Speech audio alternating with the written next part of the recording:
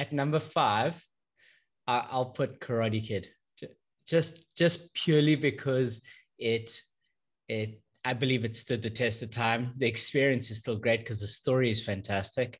The fight scenes are, it's karate, so it's not the most enjoyable for me specifically, but it's traditional to the actual art form, so they were pretty accurate in that regard, and the whole storyline behind it was great. We'll talk about the sequels just now because that'll come up too. But that I would say that would go in as my number 5.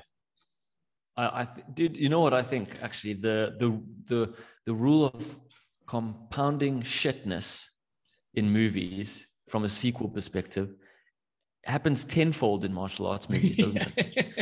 Because like Karate Kid 1 was great, Karate Kid 2 was decent, Karate Kid 3, and from then on, like, do you know what I mean? Like, it 50 file of feats. Yeah. So it just disintegrates. It's so okay, bad. I'm with you on that one though. Okay. My turn.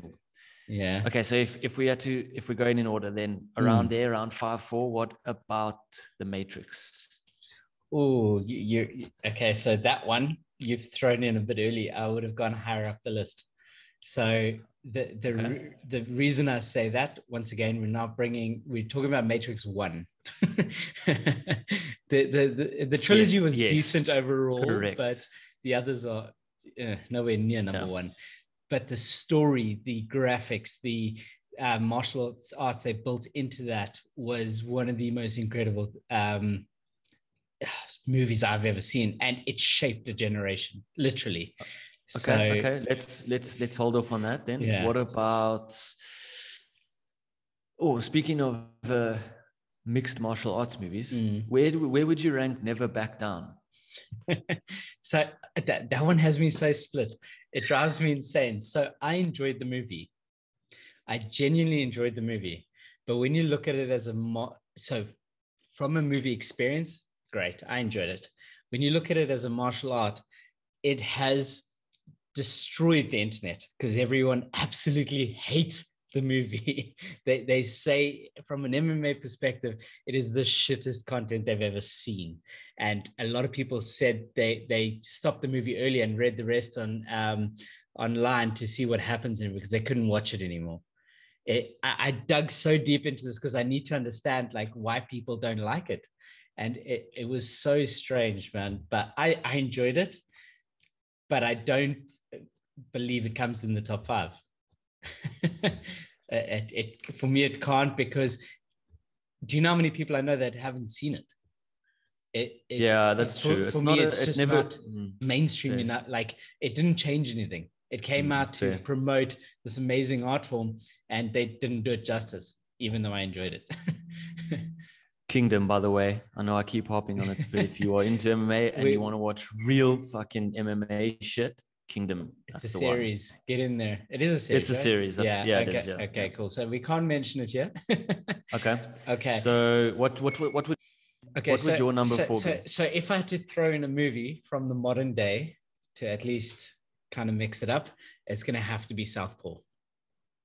Oh, that's a good. I didn't even think about that one. I need that in there. For me, in my top 5, it's boxing genre, the way they created it, the storyline of it, the acting in it, the methodness of how he played his role. He was fully trained as a boxer to be able to do that. He did weight cutting. He went through the whole experience to play that role. And the storyline, the boxing scenes, nothing like that for me is the modern day Rocky. Like, that is right up there. So that goes in my top 5. Southpaw was amazing as an overall 100%. Cinematic experience, not even just the fight scenes, but the movie itself, the casting, the production, polished, man, absolutely polished. The soundtrack, like Eminem did the fucking soundtrack, man. You just, every aspect of that movie is just pure quality. So for me, that's a good number. Where would you rank that versus the Rocky movies? So for me, we have to count Rocky as a full package. Franchise. Yeah. We can't. There's like 100 of them. There's too many of them, and they were all good. They all played their role. And Top once five? again, yeah, it's 100% in the top 5. That's on my list for sure. But because that's like beginning of my generation, that's not really what we live for. We enjoyed the movies, but it wasn't our time. I would probably make that number 3. Well, let's go number 4 actually, because I would put Matrix just before that at number 3, and at number 2 I'd put Southpaw, because that was quality the way it was written. It's our generation, so like that's something we're proud to be a part of. That's the best music we like. That's the music we listened to growing up. That's Eminem, man. So for me, Southpaw comes number 2. I enjoyed watching it more than watching Rocky. I think you're offending the boomers, bro. The boomers, bro. The boomers are going to be on Facebook being like, "What the fuck are these little idiots talking about?" Like, okay, but that's the only platform they use. On a serious note, like your list is basically down to number 1, which I'm super interested to hear what you've got. But there's a whole host of things missing here. So I'll tell you what some of the ones that I've got. So do some honorable mentions here. What about the original Mortal Kombat? Okay, so as a fan of the movie, like 100% a huge fan, because at the time we thought the graphics and everything was great. I've rewatched it. It does not stand the test of time. Oh no, man! Like the fight scenes, the for me that was one of the original successes of bringing a video game to life. We think about other ones. How was Tekken? Tekken was fucking average. Street Fighter was an absolute joke. Street Fighter, that falls, by the way, in the opposite side of the scale. That is actually in my bottom 5. They ruined a franchise. They ruined it. But Mortal Kombat, like the original Mortal Kombat from 1995, with the technology they had, I can still watch that today. And oh man, I don't know. Okay, but can you see it replacing anything on the list that I said though? That's my big question, because there's no way it's coming number 1. And I would say Mortal Kombat could challenge Southpaw for I think it could. But wait, let me sprout off some others here. Okay. What about Bloodsport and Kickboxers, Jean-Claude Van Damme? No. Straight up. Watchability is hurtful. The cinematic around it is terrible. I mean, him as a martial artist, fantastic. He just didn't have the best team around him to shoot those movies. So if you're going to go that deep into like martial arts and like they really focused on the martial art of it, then I would put in some honorable mentions like Undisputed, like that's with Wesley Snipes. What's the other one with Jay White? Michael Jai White, Blood and Bone. Blood and Bone. Oh man, like those are like underground movies. Undisputeds were fucking good with Yuri Boyka. Yeah, exactly. So those for me is honorable mentions because they focused on the fighting of it. It didn't go big because the cinematic part of it wasn't based on that. Like they weren't trying to turn it into a blockbuster. But if you watch it for the fight purists, that was enjoyable. Like I loved those movies, but it didn't shape a generation. It didn't add anything. Like, do you know? Once again, do you know how many people I know wouldn't even know that Undisputed exists? So like that's where things get a little bit interesting. So okay, let's get to the fucking let's get to the bottom of the tunnel. Okay, no, I need to know your number one, and then I'll give you mine. Okay, and there is unequivocally, absolutely not a single doubt about this in my mind. And if there is a doubt about it in anybody else's mind who is listening or watching, including yourself, Craig, then fucking check yourselves. Check yourselves. This is. I hope you're gonna say the right thing, otherwise this is gonna be a fuck you moment. The greatest martial arts movie that has ever been made of all time,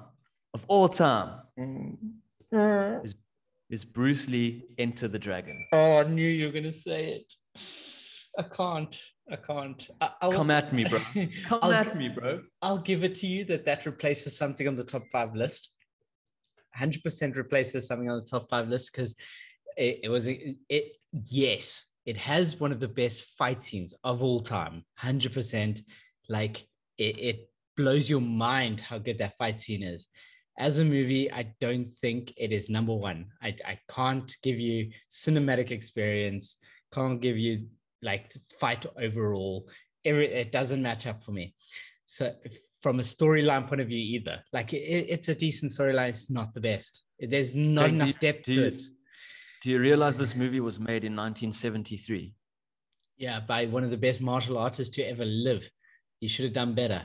So, yes, bro. If I could punch your face through the screen. No, listen, I loved Enter the Dragon. It was one of the, I mean, we had the DVD at the house. We used to watch it. I mean, it was incredible. So, yes, I'll give it to top 5. If you speak about a movie standing the test of time, there is no rival. You want to bet? Okay, here's number one. Here's number one.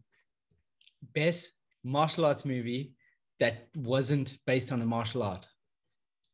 It had the best storyline, best twist, stood the test of time, changed a generation, and is still spoken about. And no one can get away from how good that movie was. It has to be Fight Club. It has to be. Oh my word! You must be joking. It has to be. You must be absolutely so far up your own ass. When we talk about a martial arts being raw and why people watch martial arts and watch UFC and watch these things on TV, it's because of how raw it is, and people literally beat the shit out of each other. This movie had the most intricate storyline, had the most mind-blowing twist, and the fight scenes were just people literally beating the living shit out of each other. It was okay. You know what I'll give you? I will give you the rawness and the realness and the authenticity of that film. And maybe that could slide somewhere into my top 5. But the greatest martial arts movie of all time, Fight Club? Dude, we need to go back to recording at our usual time, because you must be either drunk or you just woke up, or I don't know what the fuck's going on in your mind, bro. Dude, the fight scenes were so average, right? It was real, basically replicating the realness of street fighting, for example, but so fucking average. Brad Pitt, for God's sake, are you having a laugh? And look at him in that movie. The twist was great. Great movie, great cinematic experience. But the greatest martial arts film of all time, over Enter the Dragon. Craig, is that you? So is that fuck off? It's the thing is, they wrote that literally for a generation of anarchists. The whole story was told based on this chaos, and they brought it into an underground fight. It was people who didn't follow any rules. They wanted to live outside of society, and they walked in and they're like, let's just be like men, just beat the shit out of each other and create a whole underground community based on it. It was incredible as a movie experience. You walked out of that movie mind blown, and you cannot get away from that. So for me, it's in my top 5 fight movies. Maybe in martial arts, I'm not a big martial arts person. It's fight movie. That for me is what encapsulates a pinnacle of a movie experience. And I can watch it today and it'll be just as good as it was the day it came out. Okay, so let's do this, Craig. It seems we're at an impasse. Let's put it to the listeners. Okay. Let's put it to the viewers. All right, and we're gonna run a fucking poll on the Facebook page. Okay. We're gonna do this. We're gonna say, let's hear from everyone out there what movie as a martial arts movie was better. Okay. Enter the Dragon or Fight Club. Okay, and that's as a holistic movie experience and a movie that has stood the test of time. Correct. We let the people decide, bro. Listen to the kids, bro.